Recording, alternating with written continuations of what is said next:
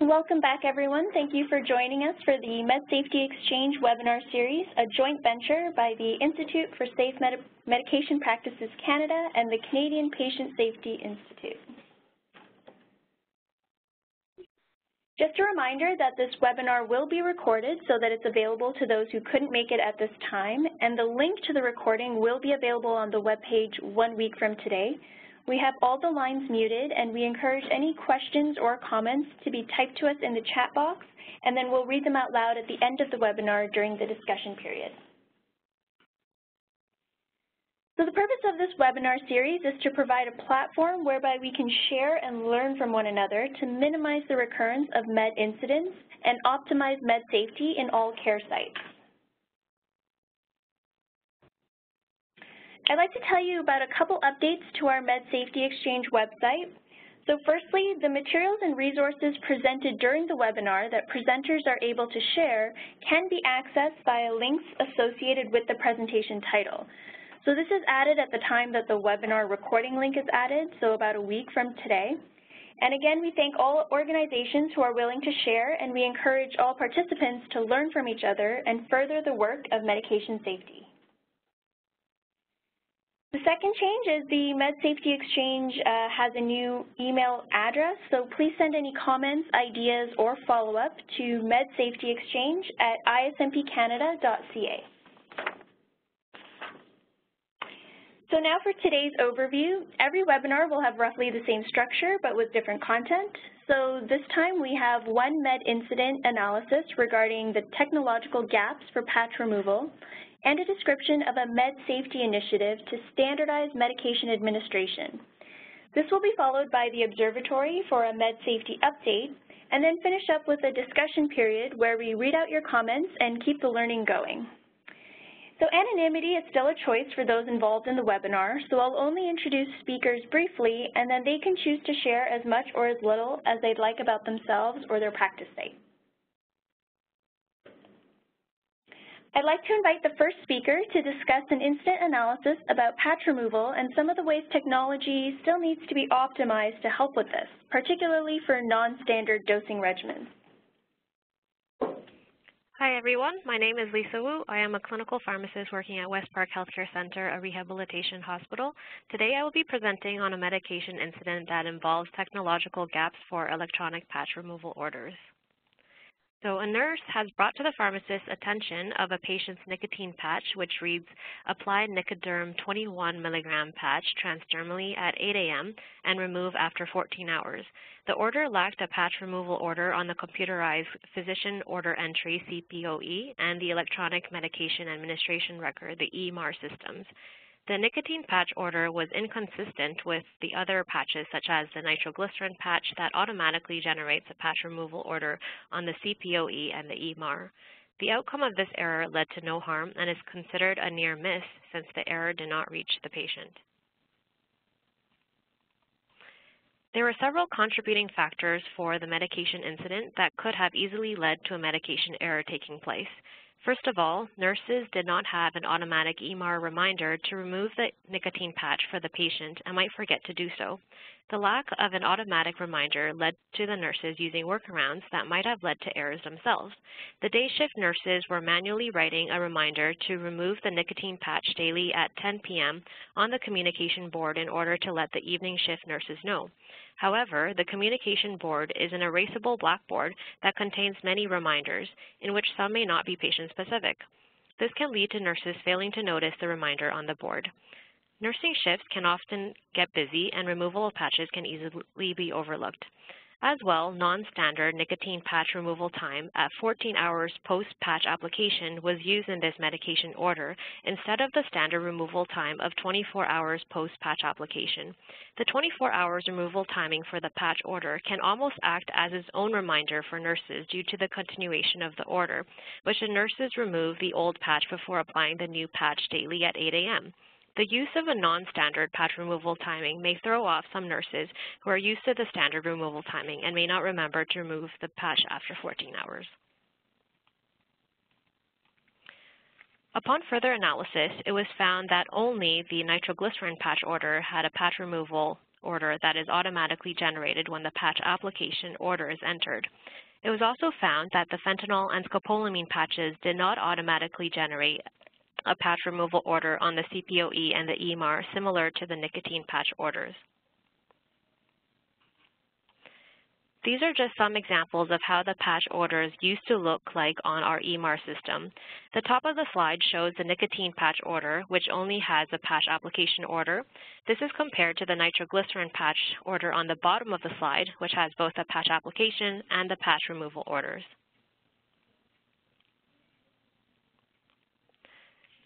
This same example can also be shown here, where the fentanyl patch order compared to the nitroglycerin patch order on the bottom of the slide, where the nitroglycerin patch has both the patch application and the patch removal orders. Multiple strategies were proposed or trialed in order to improve the system. However, some did not work out. One such proposed strategy that was ruled out included pharmacists entering a separate patch removal order into the CPOE and EMAR for every patch application order. For our system, this would involve building a non-formulary patch removal order into the CPOE, which can be very time-consuming and prone to errors, so this strategy was not used. Another strategy that was trialed, though unfortunately did not work out, was an initial fix in creating a patch removal order to remove the nicotine patch 5 minutes prior its application time every 24 hours. The fix did not include other patch removal times such as 12 hours or 14 hours post-application. In addition, the fix led to problems in which the patch removal order may be scheduled later than the time of the patch application order. For example, if the patch was applied at the default time at 8 a.m., then the next day's patch removal time would be scheduled at 7:55 a.m., so 5 minutes before the next patch is due. However, if the patch was applied late, at a non-standard time such as 9 a.m., then this would push the next day's patch removal order to 8:55 a.m. Meanwhile, the next day's default application time still says 8 a.m.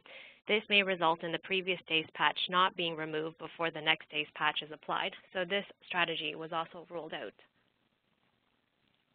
Strategies that did work out in improving the system included the following. The medication incident was reported to the pharmacy manager. The pharmacy manager consulted the CPOE and EMAR programmer, whom worked with a clinical pharmacist team in order to build an automatic nicotine patch removal order that was associated with both the standard and off-label times post-administration for patch application orders. In addition, the programmer helped standardize the automatic patch removal orders for other medications, such as fentanyl and scopolamine patches. Testing of the patch orders was completed by the programmer as well as the clinical pharmacist before the new versions of the patch orders were implemented or went live in the system. Here are some examples of how the patch orders look like on the EMAR system before and after the patch fix. The top shows the before and the bottom shows the after. You can clearly see that the nicotine patch order on the top had only the patch application order compared to the fixed nicotine patch order on the bottom, which now has both the patch application and the patch removal order. The example here shows a 14-hour patch removal timing. You can also see here the before and after for the fentanyl patch fix on the top and the bottom of the slide, and you can clearly see here that the improved fentanyl order now has both the patch application and patch removal orders. So I just wanted to go over some final lessons learned from this experience. First, communication, collaboration, and teamwork between the clinical healthcare team, including pharmacists, nurses, and the IT department, is essential to ensure a successful implementation of CPOE and EMAR changes. As well, there must be reasonable turnaround time for IT staff to implement changes to the CPOE and EMAR systems when requests are made. Requests should be prioritized in terms of urgency and how critical the change is needed to ensure patient safety. Lastly, testing of new changes made to the CPOE and EMAR system is vital in order to detect any errors before implementation. It is important to have everyday users of these systems, such as pharmacists and nurses, test out the system usability before going live with any changes. This concludes my presentation. Thank you so much for listening to me present on this medication incident and analysis on ways that technology can be optimized to improve electronic patch removal orders. Great, thank you, Lisa. And thank you for walking us through that near miss and particularly the technological strategies to communicate that duration to nurses, because it's quite error-prone to rely solely on memory for how long each medicated patch should stay on, especially with off-label use and those different durations. So I'm glad that the removal is now clearly communicated in the system as well. So I'd like to invite the second speaker to describe the Med Safety Initiative at their site to standardize medication administration in response to med errors in that step of the med use process.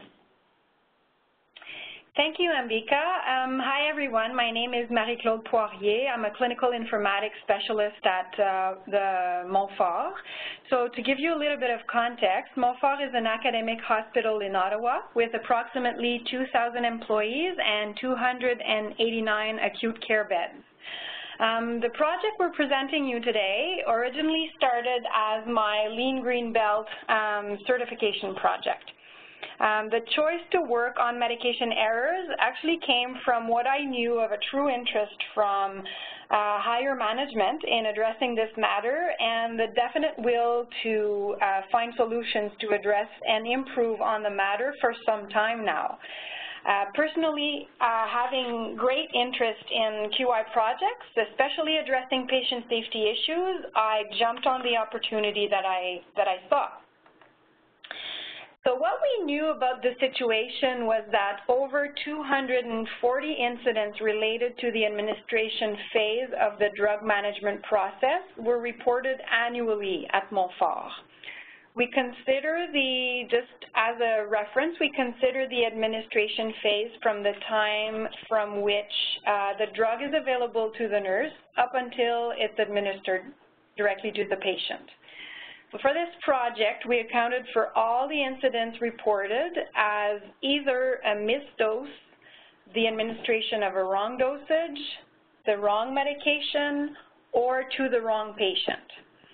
These 240 incidents represent around 56% of all medication errors being reported.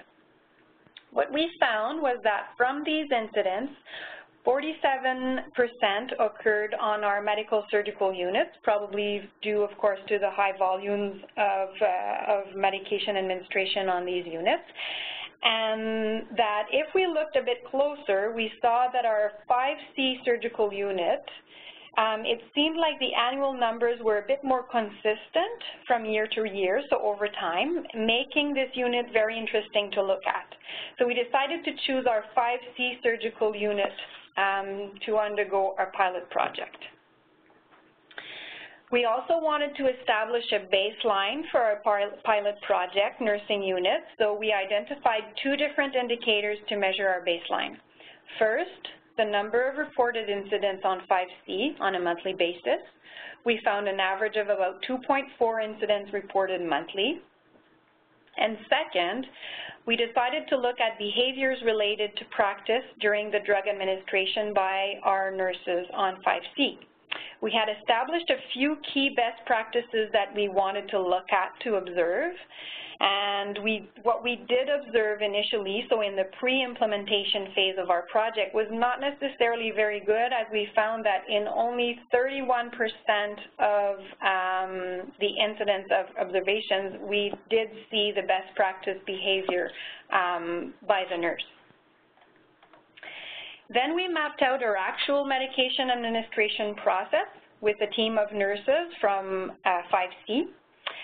When we look at this slide, I realize that the writing on the slide is very small, but what's most important to point out here is not necessarily the steps themselves of the process as much as the little red triangles throughout the process.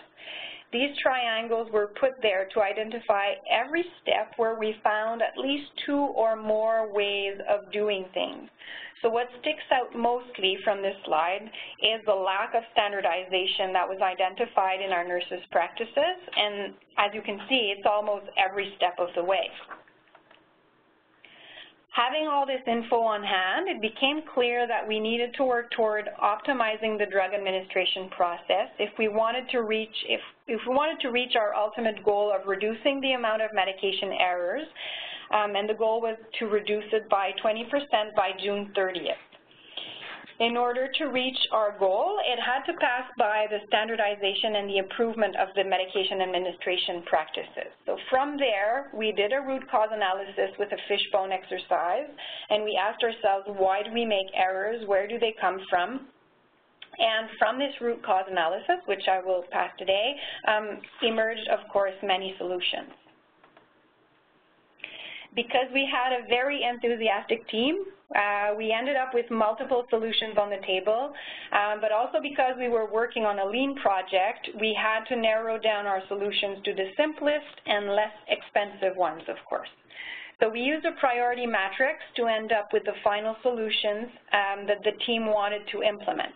So they were the development of a standard work for our nurses, the improvement of the clarity of the information on our MARs, which are not yet electronic, the use of a medication transportation tool, and accompany everything with a training session to demonstrate and emphasize on best practice. So on this slide, you see the document representing our standard work. Now, it's written very small. I'm not going to go through the whole document with you, and it will be made available after the presentation. But basically what it does is it covers the step-by-step process, like following a recipe and as to what every nurse should be doing to administer the meds. It passes from how meds should be prepared, transported to the bedside, presented to the patient, to the double identification of our patients, all the way to the administration and the supervision of the intake. Now, realizing that this document of our standard work could be very well forgotten over time, we wanted to find a way to have the standard work be part of the nurse's day. We wanted to have it handy and be part of our daily working tools. So what we did is we decided to print the standard work on binder dividers. These dividers are made of resistant plastic, and each one of them, as you can see on the picture, has a different number on it representing the beds on the nursing unit. So these dividers are now used in each nurse's patient binder carrying the patient MARS.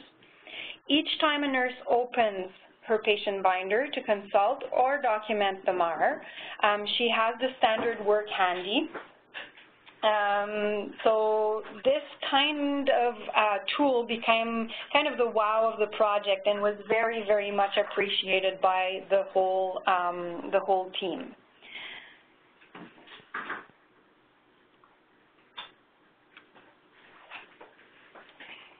Another solution that was implemented was to improve the clarity of the information presented on our patient's MARs. So the content stayed exactly the same, but we reorganized the information on the MAR to make it easier to read and to decrease the risk of confusion. We listened to the nurses' needs on what they wanted to see and in which order they wanted to see it, just to make it a little bit more intuitive. So that's an example of a very small change, but that did make a good difference in the nurses' work. The third solution that was implemented or introduced was a medication basket that was very much appreciated as the standard work had brought more medication preparation to the patient's bedside. So nurses needed a transportation tool for all the appropriate material that they were bringing. And last but not least, a training session was also developed as part of the solutions to ensure the proper understanding and adherence and compliance to the new standard work that was proposed. The session was built as a 15-minute huddle where we discussed medication errors and what could be done to prevent them. The presentation of the standard work in writing also was done, but the success of the training session was the 3-minute video that we produced to demonstrate the standard work through illustrating it step by step. And you are more than welcome to click on the link once you get the information after today's session. for preliminary results of our project, when we look at the number of reported incidents, we see that since implementation last April, we have only 2 months and a half worth of data. So unlike we have hoped in the beginning, it seems like it's still a bit too early since implementation to observe a true decrease in the number of related incidents. Due to process and reporting awareness that was created and increased by adherence to the initiative, we now believe that an increase in reported incidents is also possible before we observe an improvement. However, the most satisfying result so far is the significant improvement that you can see on the slide here in the observation of best practices for medication administration by our nurses. As we can see, the percentage of observed best practice climbed from 31% in the pre-implementation phase all the way up to 78% in the post-implementation phase. So what's next? Actually, our project has generated a lot of interest across the hospital, and we're presently developing an implementation guide to allow the expansion of the standardized process across all of our nursing units.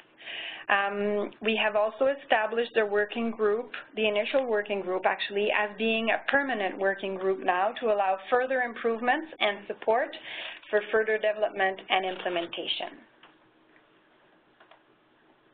But it's been a pleasure to share our project with you today. I will be happy to share the presentation or answer any questions you have during the question period. And also, please feel free to contact me if you have any questions regarding our project. I leave my contact information in the presentation.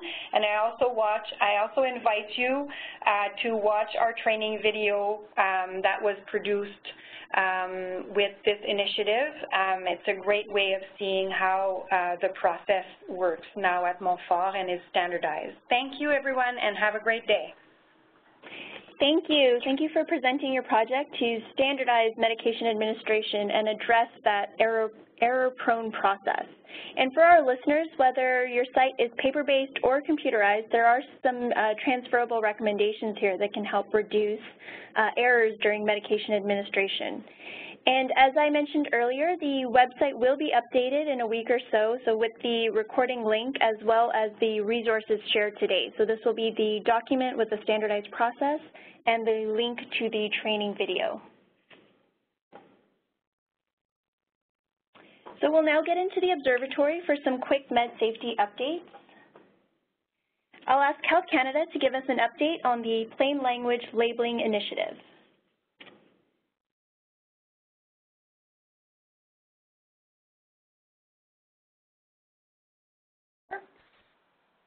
And I am with the Patient Safety section of Health Canada, and I am also a pharmacist. A July 2006 National Academy of Medicine report stated that names, labels, and packages were a leading cause of medication errors and injury, including fatalities. The FDA has also declared that almost half of the error reports received by their MedWatch program are related to product names, labels, and packages. So clearly, these elements are a key consideration when we look at factors that influence the safe use of health products. Health Canada is responsible for approving brand names, packages, and labels submitted by the pharmaceutical industry. We are responsible for medication incidents that may arise from these elements, while practice or systems issues are the jurisdiction of provincial and territorial regulatory bodies. In recognizing the role that medication errors play in contributing to patient harm, it became apparent to Health Canada that our regulatory review of health product names, packages, and labels did not always translate optimally into how products are used in the healthcare environment. For example, the guidance on labeling tells industry that parenterals should display the total drug in the vial, the milligram per mil concentration, and the volume. but it does not provide guidance on how to organize this information on the label so that these figures are not confused with each other, which is something that we have seen in error reports. So to help address this regulatory gap, Health Canada developed the Plain Language Labeling Initiative, which focuses on making names, packages, and labels easier to read and understand. This initiative has 3 goals: to reduce preventable medication incidents, to improve the safe and effective use of drugs, and to support Canadians in making informed choices about drugs. The Plain Language Labeling Initiative has been in effect since June 2015 for prescription products. 2 years later, in June 2017, we began implementation for non-prescription products, and we are now drafting regulations to expand this initiative to natural health products. What does plain language labeling mean for our review processes and for what we require from the pharmaceutical industry? Firstly, under the plain language component of this initiative, it enables Health Canada to require that product labels be clear, accurate, and easily understandable for the end user. We require that the format of the label, as well as any graphics or symbols used, do not cause confusion. Mock-ups of labels and packages must now also be submitted by industry so that our reviewers can assess the product label as an accurate representation of what will be available to the health professional or patient after product approval. Prior to this initiative, you may be surprised to hear that companies did not have to submit an actual label to Health Canada for approval before marketing their products. We would typically receive a Word document that listed what text would be on the label, but we would not see what color, graphics, font size, or style would ultimately be part of the final label. In reality, we had very little idea of what the final label would look like. So under plain language labeling, we can now also ask for a comprehensive assessment that provides evidence that brand names will not be confused with other health products on the Canadian market, which we refer to as a look-alike, sound-alike assessment. And we can also screen for naming practices that have been associated in the past with errors. For non-prescription drugs, we ask for a drug facts table that uses a standardized format for information such as active ingredients, directions for use, and warnings. These products must also display contact information in order to report problems or complaints.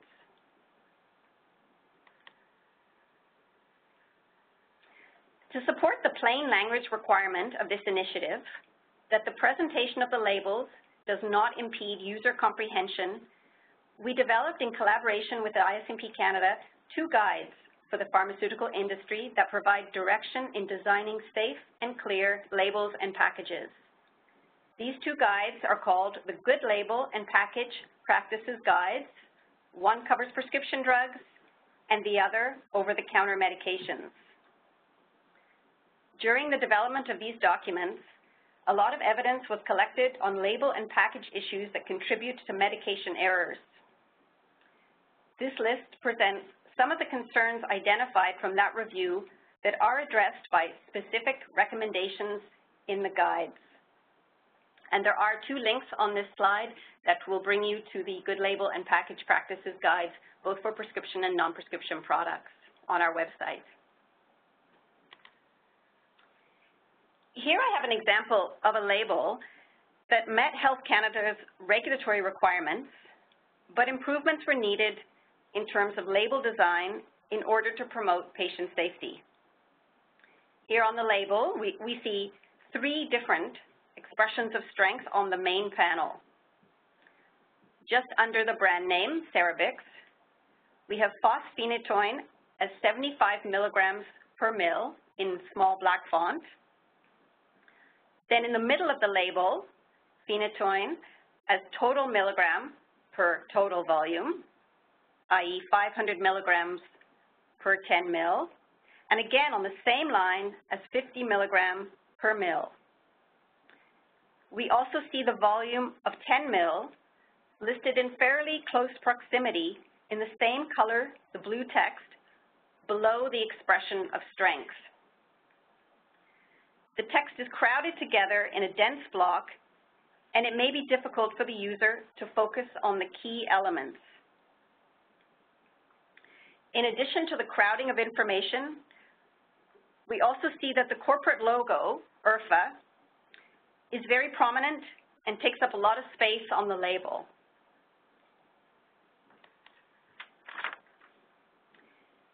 So we worked with the sponsor to redesign the label using the design recommendations outlined in the Good Label and Package Practices Guide. You can see that the total amount of drug in the vial, the 500 milligram per 10 mil, now appears in large blue font surrounded by white space to make it the most prominent expression of strength on the label. The per mil concentration is on a separate line below in smaller black font. And the 75 milligram per mil strength has been moved from the main panel to the side, since the fosphenytoin portion is not part of dosing calculations. The 10 mil volume is now underneath the logo so that it cannot be confused with the expressions of strength. And the size of the logo has been reduced. The font size of the information on the side panel has been reduced so that the information can be displayed in a standard orientation rather than sideways. By reorganizing the information, there is now more space on the main panel and readability is improved. The eye is drawn to the key piece of information in the center of the label, which is the total amount of drug in the vial. And in summary, I would just like to note that a recent ISMP Canada bulletin stated that there have been improvements in medication labeling and packaging following the release of the Good Label and Package Practices Guides under Health Canada's Plain Language Labeling Initiative. And thank you for your interest. Great, thank you, Sally. And yes, I can definitely say from ISMP Canada's perspective, labeling and packaging is an important contributing factor to med incidents. So it's good to know that there are strides being taken to minimize that.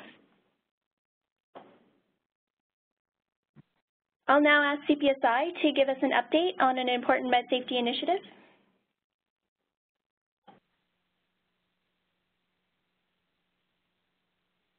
CPSI today, I'd like to take this opportunity to begin promoting Canadian Patient Safety Week, which is our annual week-long campaign.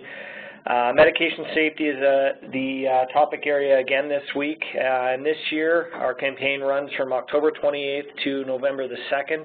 Our theme is Not All Meds Get Along, and we're highlighting the risks of multiple medications and encouraging at-risk populations and groups to obtain a medication review from their pharmacist, physician, nurse, or prescriber, particularly in people taking 5 or more medications, patients who've been recently discharged from hospitals or other health facilities, or patients or families just simply concerned about side effects that you are experiencing or you're seeing in your loved ones.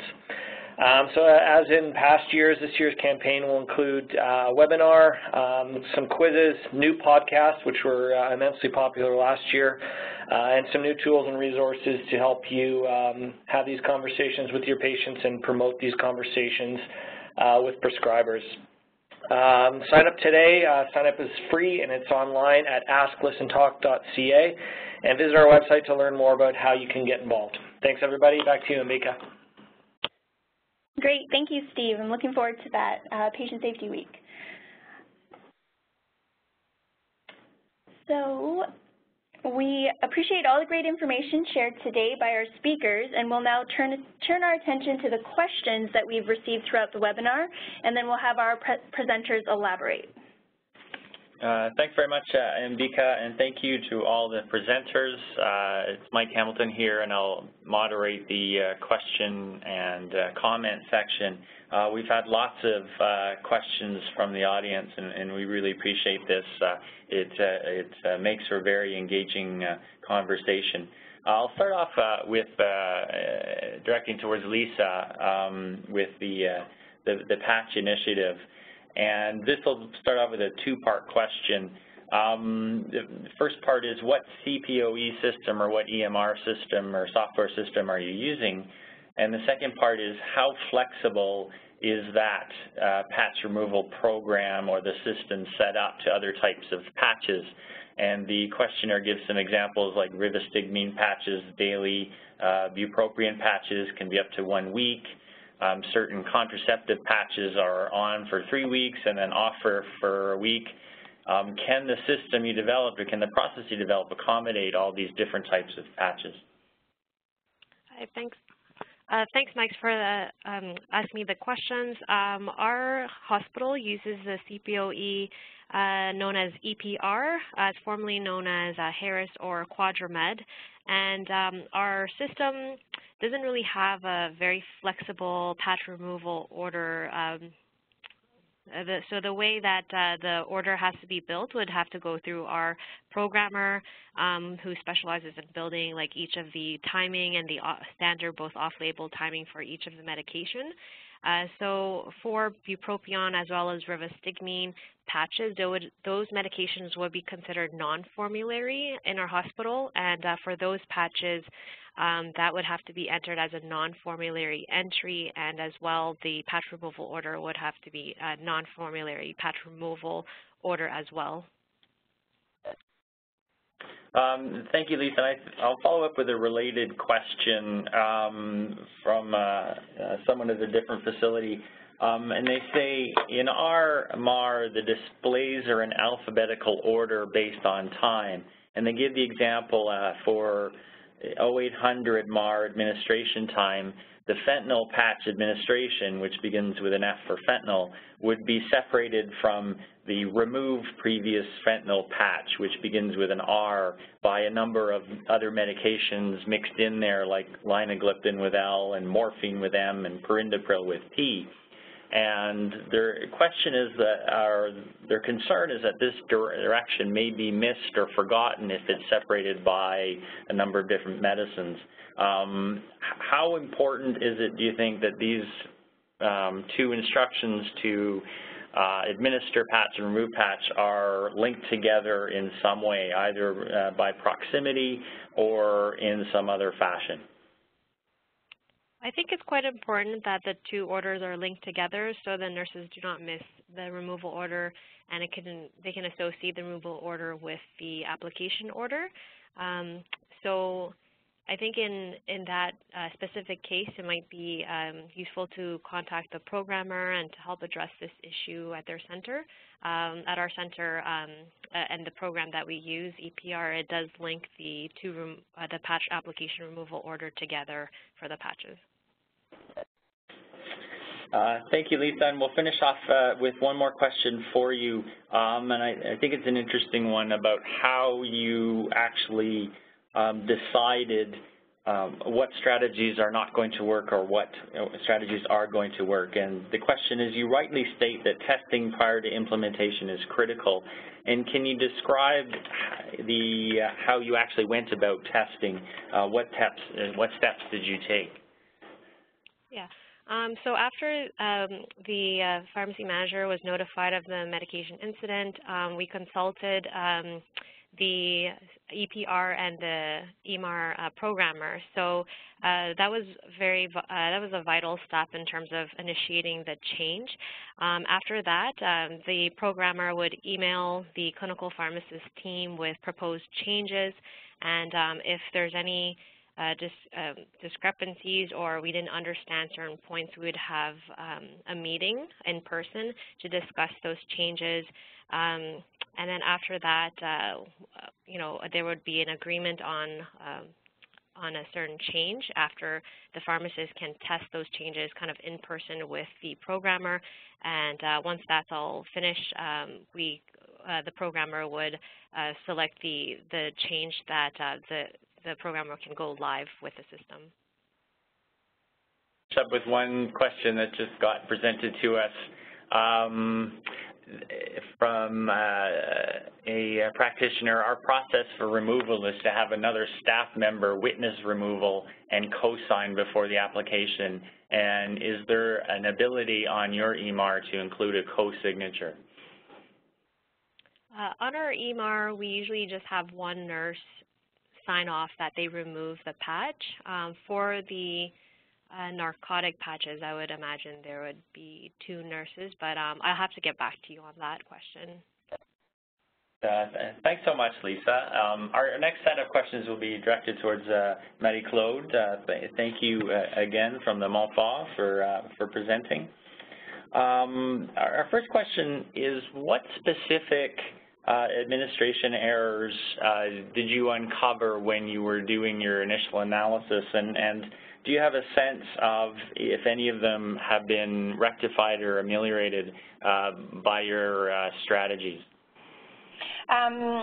Yes, actually what we did use in terms, because we wanted to narrow down the errors that were really related to the administration process, we decided to choose 4 different problems that were categorized in our reporting system, and those were errors for a missed dosage, a wrong dosage, a missed dose actually, a wrong dosage, wrong medication administered, or a medication administered to the wrong patient. So we're only looking at those 4 problems in our incident.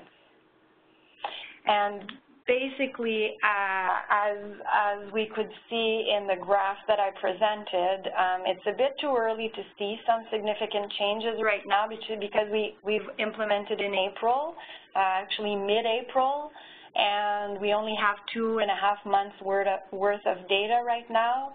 So it's a bit, we initially wanted to see results right away, but we realized that we were maybe ambitious, a little bit too ambitious to see the results right away.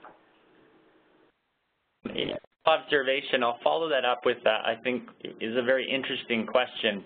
Can you elaborate on the process you followed for observing the best practices when administering medications? The questionnaire has been asked in their own facility to observe the process, and she finds that since the staff are aware they're being observed, they often will change their behavior or become hypervigilant. Yes, I have to admit that we tried to be a little bit sneaky. So what we did is we did have 2 observers on the floor. One observer is the actual regular nurse educator who's very much on the floor all the time, in the room, so it was kind of normal to see her around. So she tried to make it not so obvious that she was observing her colleagues. And the other observer is also a clinical expert on the floor, and she did admit that it was sometimes very difficult, but she was using strategies like just preparing her own medication, or just pretending she was preparing medication just as she was observing her colleagues across the hall or in a room and listening to what they were doing and saying to the patient. So we did have to use a little bit of a few kind of strategies to be a bit sneaky, because it's true, it is a hard thing to do. Your standard work document, your standard work for administration document seems very thorough and clear. And the questioner wonders, what resources did you use to develop this, or how did you incorporate all the best practices that you could find out there into the development of this recipe that you call? Actually, what we did use is, first of all, I want to say that the policies and procedures that are related to drug administration at Montfort are already written and built with the best practices that we find in the literature. So I think I have a list of 4 policies and procedures that come from MOFA, but again, that are based on best practices that are found in the literature, and also the other resource, which I can share definitely if someone would be interested in seeing, and also the professional standards from RNAO for drug administration. And so related to that, the next question is, you certainly made improvements in your pre-implementation and post-implementation best practice observations. Are these both based on that same standard work document? And a follow-up question to that would be, how often going forward are you going to perform this observation practice? To answer the first question, so the answer is yes. The observation document and the key steps that we chose to observe are based on the standard work document, the best practices that we incorporated in the standard work document. And we have decided to do regular observation or audits on a quarterly basis for the first year. So starting the pre-implementation observation was done, I think, in January or February of this year. The first post-implementation observation was just finished in June. And so 3 months from now, so in September, so on a quarterly basis, it will be done 4 times, and then we'll reassess to see if we still need to go as regularly as quarterly, or as if we can go maybe biannually or something. Once we really understand and really observe that the process is really encrusted in the nurse's practice. And one final question for you, Marie-Claude. A question asking, do these preliminary results of the safety events, are you able to differentiate near misses from errors that actually reach the patient? We are able to differentiate near misses from incidents, but you know what? I think what I did is we did include everything in. I'd have to go back. By memory, I don't remember if I did include near misses, but I think I did. Well, thanks so much, Marie-Claude. And we'll turn our attention to Sally Pepper from Health Canada, and we have a few questions for Sally. First one is, does the Plain Language Initiative extend to consumer umbrella brands or brand extensions? And this person is a community pharmacist, and he or she finds that consumers get very confused with umbrella products like Tylenol Sinus, Tylenol Cold and Sinus, Tylenol Flu, Tylenol Cough, and he's concerned there's a risk of acetaminophen and other drug overdose with these types of brands, and feels that perhaps a Plain Language Initiative might be helpful in this case. Thanks, Mike. Well, we do have a detailed and robust set of criteria in place for the review of prescription product brand names, and we are working on a framework to cover non-prescription products. You know, I would have to say that we recognize that umbrella branding, particularly when the active ingredient is no longer present in the extension product, that these products can be confusing and frankly sometimes are even misleading for consumers. We are hopeful that the drug facts table should help to make the active ingredient and the uses for non-prescription products more clear to consumers when they're selecting or choosing between products. The drug facts table is going to go through a phased implementation. So we are implementing it now for new submissions, and by 2021, the expectation is that all products that are covered under the scope on a pharmacy's shelves for self-selection should have a facts table on the outer label.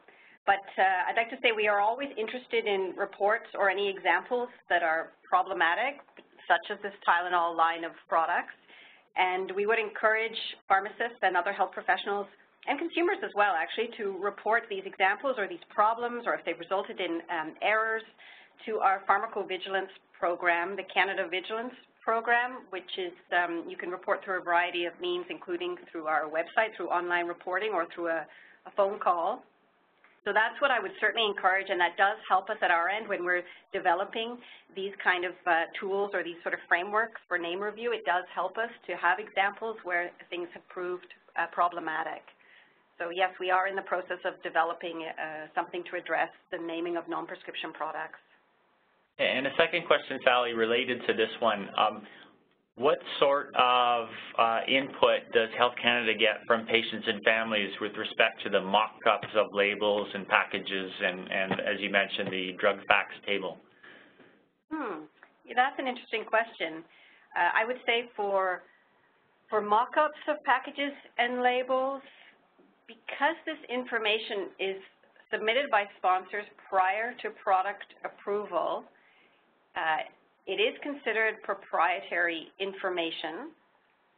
But from what I understand, other agencies such as the EMA are developing processes to pull patients in more adequately into the review process despite these challenges of dealing with information that is proprietary, that is actually the company's domain. So that is a challenge, but there is work that can be done in that area. Certainly for the drug facts table, we have involved patients and patient safety organizations and consumer groups in the development of the drug facts table at various points throughout this process. And in fact, we had a couple of technical sessions with industry over the last couple of months, and presentations by consumer groups and patients were a key part of that development of those sessions. So yes, there is scope to include patients, and we can do more work in this area. Thanks. Oh, sorry, Mike. I should also point out that sometimes we'll go back to the sponsor and ask them specifically to do user testing on a product if we feel that this would help the development of the package or label. We can request that as well. Thank you so much, Sally, and thank you to everyone who submitted a whole flood of questions, and we apologize to those we couldn't get to, but hopefully we'll find answers down the road to them. And I'll turn them over to Ambika right now for our closing. Great. Thank you again to all our speakers and the participants for their questions and participation. So we want everyone to be part of the Med Safety Exchange. So if it's an incident analysis or a Med Safety initiative, please email us to share the learning. And please don't forget to fill out the poll that's available at the bottom of your screen. The same questions will be asked in an email to those who registered, so whichever is most convenient for you to complete. And again, the link to the recording of this webinar will be available on the Med Safety Exchange website next week, along with any resources that were provided by the presenters. And registration for the next webinar on Wednesday, September 26th is now open, so you can head over to the website to sign up. Thank you again to our speakers for the important analyses and strategies shared today, and to the participants for joining the discussion and sharing the learning. So I hope you all enjoy the rest of your day, and we'll see you again in 2 months. Bye for now.